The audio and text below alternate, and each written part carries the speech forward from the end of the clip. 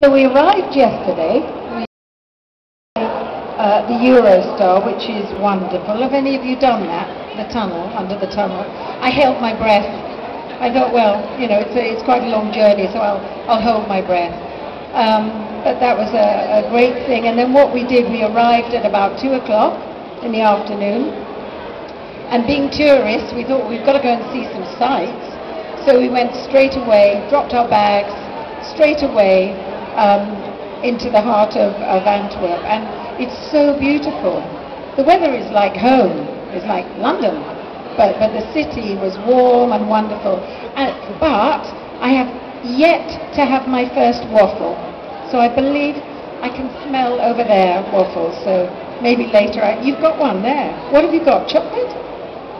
Cream? Oh, lovely. Yeah, so I shall have one of those later. So I suppose I should talk a bit about my, I don't know, my career or unless you've got any questions straight away. Oh, sorry, you're waiting. I didn't know I was, oh, I've got this lovely gentleman, aren't I lucky? I'm sorry. He's here with me. He's gonna help me, so that's super. He's been doing a great job. They've been doing all the stuff all day, so I'll hand it over to him now. I feel in very capable hands. First question. They told the 14-year-old Caroline that in 2012 she would be here as a special guest on a convention in Antwerp. How would she have reacted? I can't even remember that far back. 14 years old. I'm an old girl, but I'm still here. But what would I have said? I would have been amazed for a start off. I mean, it's a great privilege and honour to be here with you lot. And all the other actors that are here and technicians and things. So I feel very honoured to be here. And you know, I do go back a long way. I started working when I was 16 and a half. So, and I'm still working, which is I think a bit of a miracle for me anyway. But it's great to be here. You've worked with legends such as Vincent Price, Peter Cushing, Christopher Lee. At the time, did you have any idea who those people were, or you just rolled in and suddenly you were in the Hammer films and you're like, who are those guys? Or were they like, even for you, legends? Well, the absolute legends. I've been very lucky to have had my neck bitten by Christopher Lee. That's a great experience, ladies. One, if you ever get the chance, I would say do it. But no, yes, of course I knew of their work before. I mean, I was young, but I knew of their work, but obviously I haven't met them before. And I did 2 films with Vincent Price. I did the 2 Dr. Fives films, which was quite an experience. I had no dialogue. I was a young actress. I'd done a lot of modelling, but not a lot of acting. And I had a contract for Hammer, and they wanted me to be Vincent's wife in the 2 films. But I had no dialogues. But I said, yes, I want to do it because I want to work with this wonderful man. So I did that, and I watched him. I feel for a young actor or actress who hasn't had any training as such, drama school. But I found I kind of did all my training on film sets. I would watch these people work, watch the lighting, watch the cameras, listen to the actors work, listen to the directors, and so that was my first one. And then I got to work with Peter Cushing, who was delightful. I worked with him twice, once on Dracula A.D. and the next time on At the Earth's Core. Peter Cushing and an American actor called Doug McClure. So he was delightful to work with. He was just charming and funny and giving. So I looked at this time as totally special because these were, and Christopher Lee obviously is still around and still working, but these people were iconic figures of the horror world, so I feel very privileged to work with them. And Christopher Lee was, as the Americans say, totally awesome to work with. He was amazing.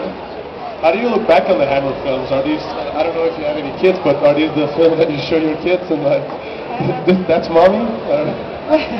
Actually, my daughters, one is 21, who's sort of in a way following my footsteps, and I think she wants to do stage. as she said, "Mum, I want to do it the proper way." Now, I don't quite know what she means, but she wants to do stage, you know, maybe rather than film or film as. She wants to learn it from the ground up, which is great. The other one is more arty and she sings. So the girls have seen some of my work, although they haven't seen Maniac. I mean, they can. She's 21, so... but I remember the youngest one, who's now nearly 18, she first saw James Bond. She said they were going to show it on the television, and we got some popcorn, my James Bond, which was The Spy Who Loved Me. We got popcorn and we got a bit of Coca-Cola and stuff, and we all sat down to watch it. And she was about 5, so we sat down and we were all ready, and she was really excited to see Mummy on the screen. And so we started watching it, and I came on and I did my bit as Naomi in The Spy. And then comes the bit with the helicopter, and then of course Roger, or maybe Barbara, blew me out of the sky in a helicopter. And my daughter, who was 5, her name's Iona, she burst into tears. She said, "I hate James Bond, Mummy, I hate him. He's horrible, and you died. I said, "But I'm sitting here. I'm right beside you." She said, "No," she said, "I saw you, you died." So she said, "I'm never going to watch James Bond." But obviously she's 18 now, and she thinks he's quite cool.